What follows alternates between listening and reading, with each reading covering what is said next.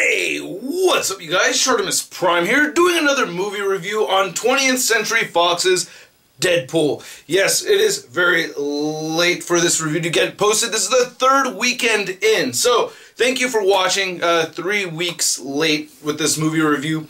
I'm going to just go into spoilers, no non-spoiler section of this review.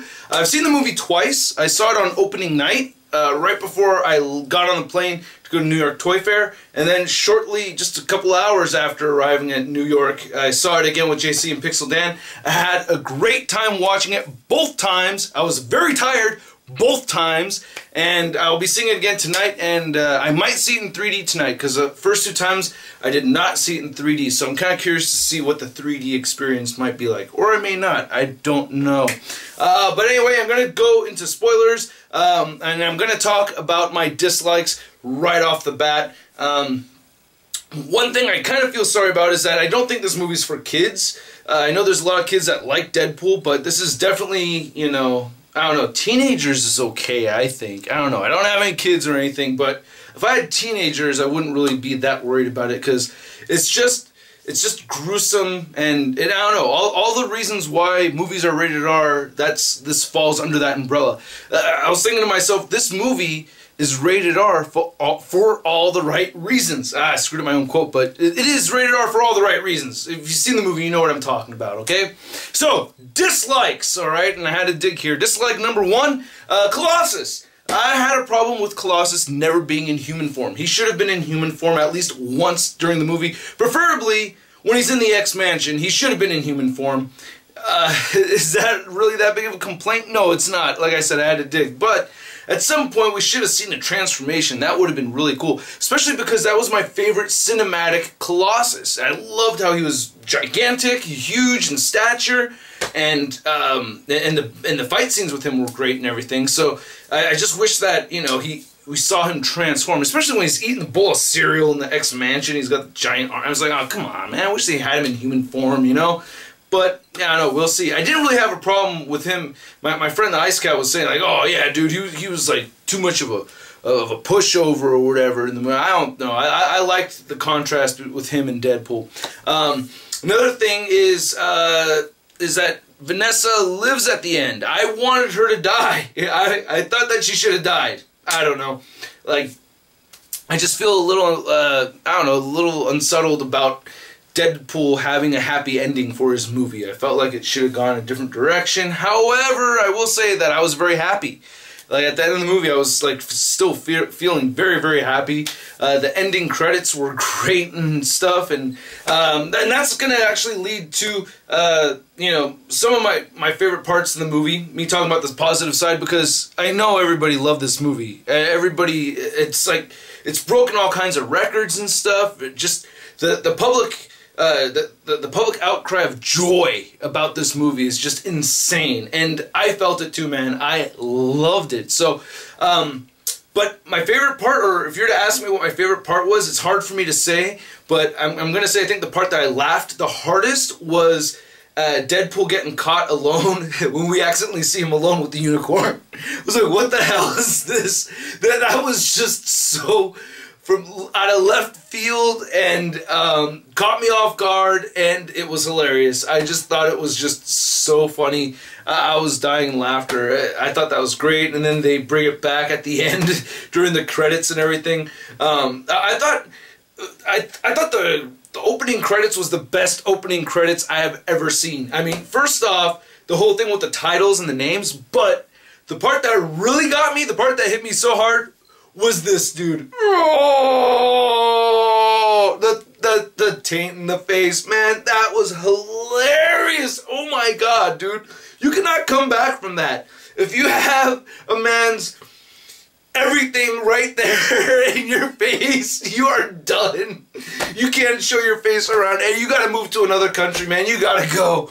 Everyone's gonna wait. Isn't that the guy who had his whole face? I mean, I thought that was hilarious, and I don't know, it was just all up in there. And the way the camera pans away from it, too, you know, because it's all in slow motion, and you got that song going and everything, and you kind of don't know what you're looking at, you know, and then when you figure it out, you're like, oh, man, I thought that was hilarious. So, You know, the dirtiest jokes were my favorite jokes throughout the whole movie.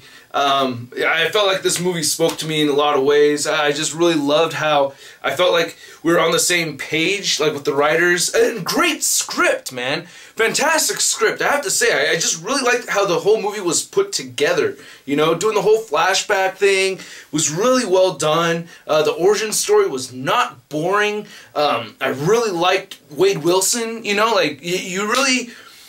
I don't know, because we see him as Deadpool in the beginning of the movie, and then we go back to Wade, so it just creates a curiosity to see what this guy was like before he was wearing the costume. And he's not that different. I thought that was great. He really wasn't that different. I thought that was awesome. I really liked that part of it. I liked the amount of jokes that we got into this movie. And Ryan Reynolds was just fantastic. He did a great job. I just thought he killed it. The whole performance, the marketing, the theatrics coming up to it, and all that stuff, just great, man. And I thought his acting was really good too. And I also liked. I didn't feel like the jokes were being forced too much, and I liked that I had to see it a second time because there's actually sometimes I laughed through other jokes. You know, the pacing of the movie was really solid. I thought the cast worked really well together and everything. And then the way the movie was rated R, this movie needed to be rated R. This movie was rated R for all of the right reasons. It just hit everything that I wanted to see. We get all the violence, but there wasn't too much violence where it just felt like it was a slaughter fest, you know what I mean? You got the chimbomba rasadas showing in there. I'm always happy to see that, you know? But it wasn't like the movie was just entertaining me. See, that's why I don't like Game of Thrones, man. Game of Thrones... I explained it to a coworker of mine over at Guitar Center. I was like, look, I don't like it because the only time I'm entertained with Game of Thrones is when they got the violence and the chichas. And I can get my real violence on the internet if I want, and I can get my real chichas on the internet that I want, you know? So it's like, why watch a whole TV show that I'm not really interested in the story so much and just waiting for the chichas and the violence, you know? This movie had chichas and violence, but it wasn't about the chichas and the violence. It was like one of the building blocks that made this whole thing cool, you know? So that's why I say it's definitely, and all the cussing was, you know, it was like real people talking to each other and everything like that. I thought the guy who played the bartender was great. You know, the cop, Vanessa was awesome. I loved all the acting through and through. And then the fighting was great too. I love the fight sequences. I love how we see Deadpool just move around. He does a lot of those spins and everything like that. I love that they incorporate humor into his fighting style too, you know, like you see in the trailer with that bullet that goes through 3 of them, or you see him get shot right up the culo and everything, and it's just, I love how they incorporate, it's like everything mixed well together. Like I said, it was rated R for all the right reasons. It was just all just well put together. It was just a masterpiece of a movie, I think. I thought they did a great job. A masterpiece of a superhero movie. Because it acknowledges itself as so, and if you're in the mindset of that, then you're really going to enjoy it a lot. Again, I thought the acting was fantastic. I loved the script, so there's some really smart things about this movie. Just the last thing I'm going to talk about is Ryan Reynolds. When they tell him that he's diagnosed with cancer, I felt it. I hella felt it, dude. Actually, I choked up, and the wife started weeping a little bit. Because the whole thing where he said that, it was like I was looking at her for the last time, or the first time, you know? And he didn't make that face that I hate that Ryan Reynolds makes. He made it, like, a lot during the Green Lantern movie, which is that doughy-eyed thing, and he did not do that. He did not do that. Thank you, Ryan Reynolds, for not doing that. Great movie. Highly recommend it. I'm gonna watch it again. I mean, what else can you say? Everybody recommends the movie. Everybody's very happy with the movie. Do you honestly, let me know in the comments below, do you honestly know anybody who did not like this movie? Really? Somebody who really didn't like the movie? Let me know in the comments. I hope you guys enjoyed this review. If you did, please hit the subscribe button down there. And check the annotation for one of my other videos. I should have one up right over there. Alright, I'll catch you guys later. Peace!